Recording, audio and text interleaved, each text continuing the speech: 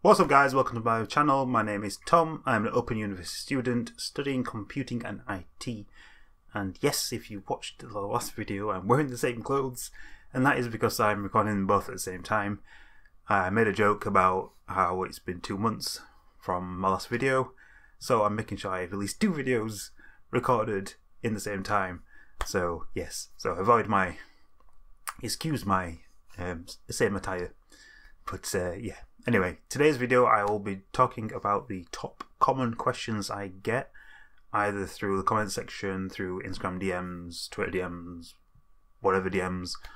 They're not particularly in any sort of order of like commonness or whatever. And I've also purposely made them all kind of vague, as the vast majority of people obviously ask from their personal perspective. And I don't want to really like out anyone's personal life or anything like that. So yeah, I'm just going to talk through some common questions I get, answer them, and hopefully I can help someone else. This is going terribly. Anyway, first question: is it a real degree? Yes, it's a real degree. It's a degree. Whether the next common question to go along with is it a real degree is, will a degree from Open University let me down or put me in a worse spot than someone who has a degree from a typical university?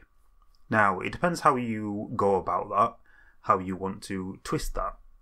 Many say, and I agree, that when you say you've got an Open University degree, you can turn that into more of a positive than someone who has a standard degree from a typical university.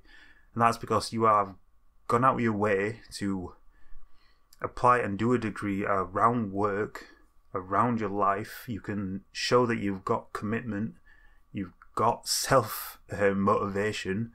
Because let's face it, Open University degree, 99% of the time you're doing it by yourself, in your room, your office, whatever. There's there's no one really pushing you. Your tutor might email you if you miss a assessment or whatever, but 99% of the time, no one's checking up on you. No one's making sure you're doing your work. You're doing that yourself, and you can tell that to an employer and show that you are very self-motivated.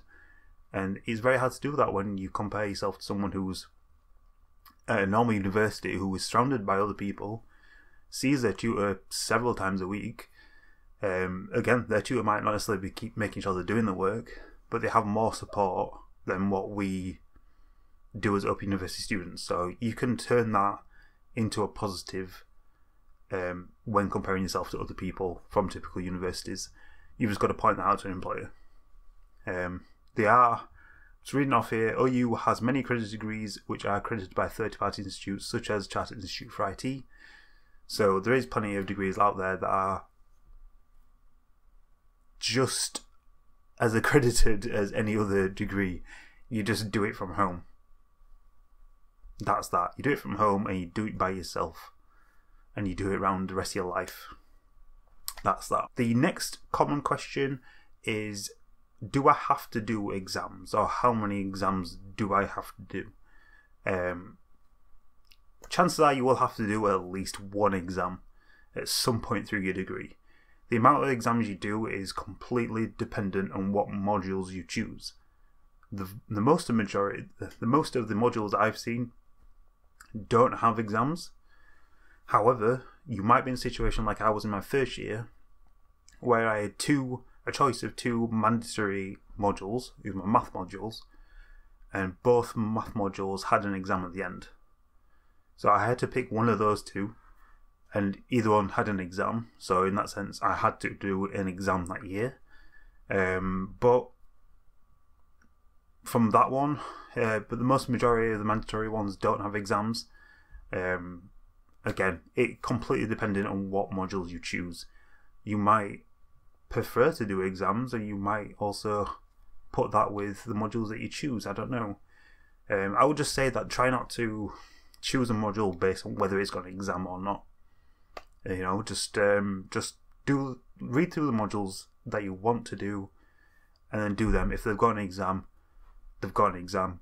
They try to put you in an exam centre that's close to you as possible. I've said this many times before, but I live in Wakefield. They tried to place me first time in a hotel in Leeds, but I postponed my maths to the next year, and that would have been Bradford the next year, which is fairly close to me as well. And the two exams that I should have done last year were both in the same place in Bradford as well. So they do try to keep it as close to you as possible. So don't worry about having to like travel across the country to just do an exam. And also, just out of context, if I had done all my exams that I was supposed to have done, I would have, basically after the end of this year as well, I would have gotten a degree by doing 3 exams. There's definitely modules out there that I haven't done that do exams, so I could very easily have done 6, but just, I don't know. I would say expect at least 3, expect at least 1 exam per year of the degree. That's what I would say. Now, another popular one I get is questions about credit transfers. Some people have done a year at a university and want to transfer to an Open University one. A lot of people, because Open University doesn't have any entry requirements, want to do 1 year at OU and then transfer to another university, and asking me whether that's a possibility. Now, from looking on an Open University website, I know that Open University do accept credit transfers from other universities to Open University. So if that's an option, yes, go for it. As far as I know, OU shouldn't have any issues. When going from OU to another university, I don't know because I've not done it. My suggestion would be to contact the university you want to transfer to and say what you are planning on doing, and then seeing if they will accept that or not. They should, because 30 credits is 30 credits. It's just they might want you to do a minimum amount of credits before you transfer, or make sure you're doing applicable modules before you transfer. I don't know. But my best bet would be just talk to the university you want to transfer to. If you're not sure which one that is, talk to a few. And just make sure that it's okay with them before. Because the last thing you want to do is sign up to an OU, do the first year, and then get turned down because you've not done this sort of module, or you haven't done enough credits, or whatever. Do you have to use a PC or Mac or Linux machine or Google Chromebook or something? Yes, basically you do. I can get a lot done with my tablet. I have an iPad. Get a lot done with that. But there is still some things that I can't do. Obviously, I'm doing a computing and IT degree, so I do have a lot of software to download which simply won't work on an iPad or a phone or whatever. So I have a PC for that. Obviously, you don't need the fanciest PC. I'll be talking about PC specs in a second. But you will need a PC at some point. You can do all your notes and even like your TMAs and stuff handwritten and then scan them in or whatever. But you will need to at some point send your documents through the online EMA TMA system.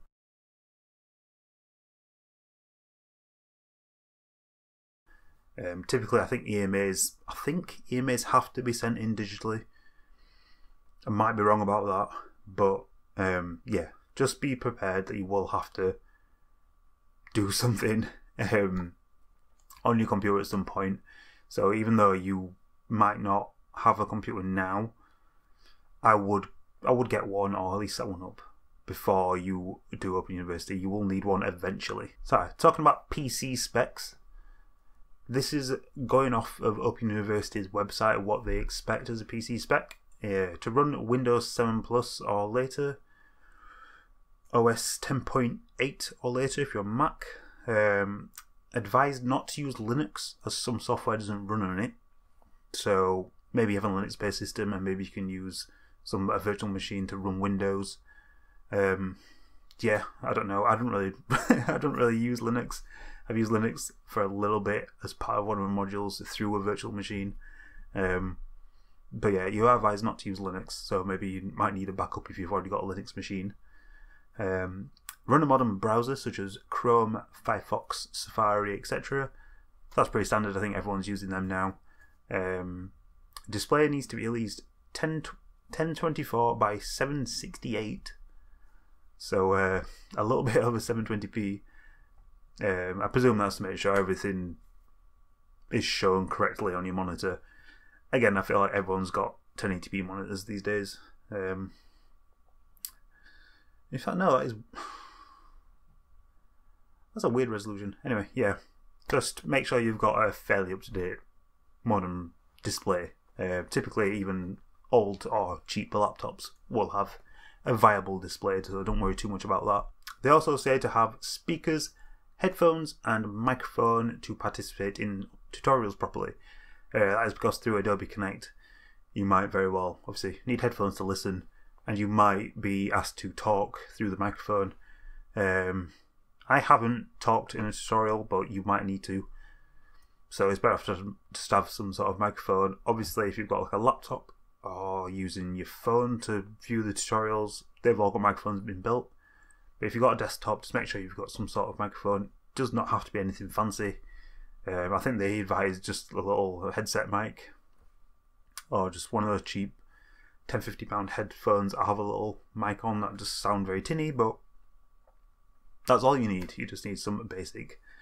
So don't worry about having to get the fanciest microphone ever. The next common question is how to sign up and pay. You sign up for the course through Open University, and you can pay in various ways. You can just pay just straight outright out your own bank, but the vast majority of people do get student loans. You also could get your company to pay if they are pushing you through to do the course in the first place. They might very well pay for it. Obviously, you'll know that if that's possible. But yeah, most people pay through student loans. When you do apply for a student loan, it's through the part-time one. Don't worry about the initial quoted amount you can borrow. You can borrow enough to study full-time. I think it says 3,000 and something you can borrow, but you can then adjust it and go to above what OU charge for full-time. So don't worry about that, and don't worry about the idea of studying full-time but then applying for a part-time loan. It's fine. It's just all through part-time. Not sure why, but it is. And last but not least is, I have been out of education for a while sort of question. I've had people say, I got blah blah blah grades. Is that okay, or should I work on this first and get that up, or whatever. So basically, Open University doesn't have any entry requirements. So that means even if you've got pretty poor grades at GCSE or O levels or whatever, you can still apply and should, in theory, get onto the course. Whether you're ready or not is completely up to you. I've had people say that, at school I didn't really listen, did this, did that, didn't do that well, but now I'm in a much better place to do it. That's fine, it's just completely up to you. There's no way I could tell you whether you're ready or not to do your module. There's no way, I don't think Open University can tell you if you're ready or not. Just think about studying, whether you can fit the study time in. Look up the modules beforehand, see what they're about, look them up online, maybe watch a couple of tutorials and that sort of stuff. Especially like maths ones, there's plenty of websites out there that will teach you all sorts about maths. That was a common one. I think that they're not sure about the math module. Just look up all the topics online and see what you need to work on. You can begin before the module starts. Yeah, it's very hard for anyone else to tell you if you're okay to do the module. Year 1 modules are pretty straightforward from my experience, and then they do slowly just creep up and up. So even if you need time to just get into the groove of things, the first few months of year 1 tend to be that little just getting up to speed. They start off nice and easy and it just gets going. So don't worry, you won't be just chucked in the deep end by any time. But yeah, I think those are probably the most common questions I've got. That's ones I've put down anyway. So just a quick rundown. Is it a real degree? Yes, it's a real degree. Don't worry about having a employer turn the nose up at you for having an Open University degree. You can turn that positive by, again, saying you've been self-determined, self-motivated, you got it done by yourself. It proves a lot of things that other university students can't necessarily prove. Do you have to do exams? Probably. Like 90% of the time, you're going to have to do an exam at some point through your degree. Again, I would have done 3 exams had I had to do all my exams.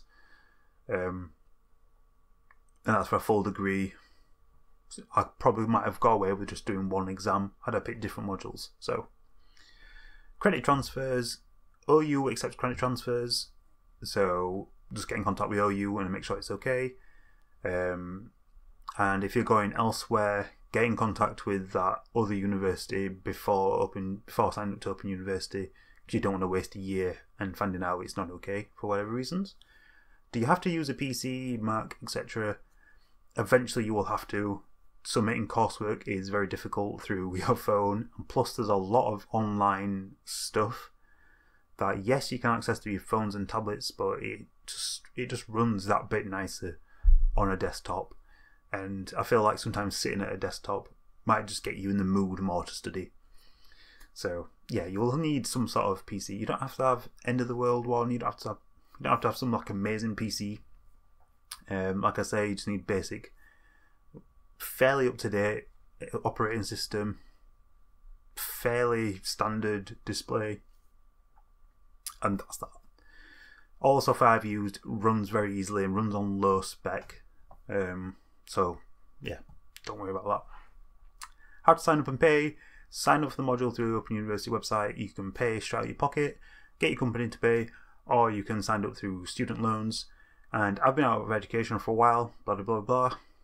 Take some initiative, look through the modules, and just make sure, be realistic with yourself. Don't say, oh, it'll be fine, and then find out you don't have time to study because you're working full time and blah blah. Just take on what you can. And I think that's pretty much it. That's probably the top comment. What is that? 7 questions? Something like that. 7 questions. That's probably my most common questions.